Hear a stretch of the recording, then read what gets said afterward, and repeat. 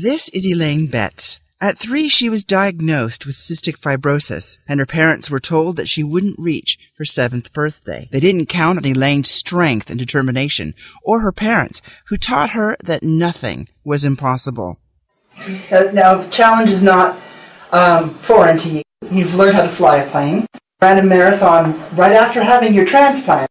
Well, you walked a marathon. I'm on board. I'm on board the 10K at Manchester yet. Listen, you've done those quad bike things. You're going up the side of mountains and through mud. Yes. So you take a challenge head on.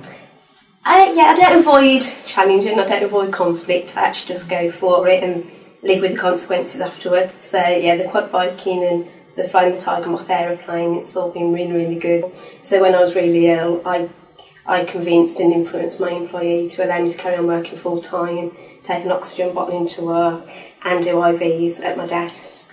And people around me, I got them to understand why I needed to do it, so their fear factor of needles soon reduced within the first sort of month of me being in there. So if people understand, they can accept what you're doing, but if they don't understand, they just are very fearful. At 36, Elaine was almost not given a double lung transplant because her health had deteriorated so much. But Elaine convinced them that she was a fighter, so they took a chance. That was 4 years ago.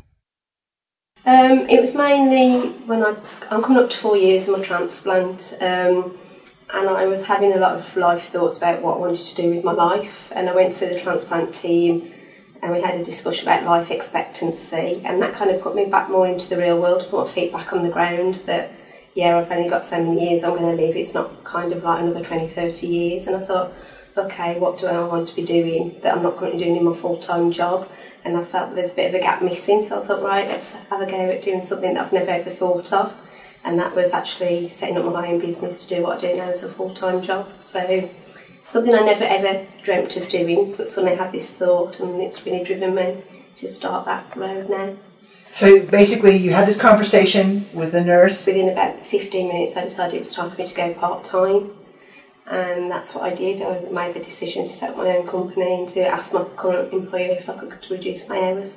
My business is called EB Consultancy, and it's focusing on leadership and management development, and primarily it's about me working with managers on a one-to-one basis to try and identify what is it that's currently preventing them getting the best out of their teams and looking at their behaviours through psychometric profiling and coaching. What would you say to somebody who's having the challenge of having a job and people who don't quite understand what a person with cystic fibrosis needs? How would you say they should approach it? Because you are an expert and a determined expert as well. Yeah, I think with all the challenges I face, and it's not just within work, it's within the benefits system and everything else that CF people have to struggle with. I would say don't give up.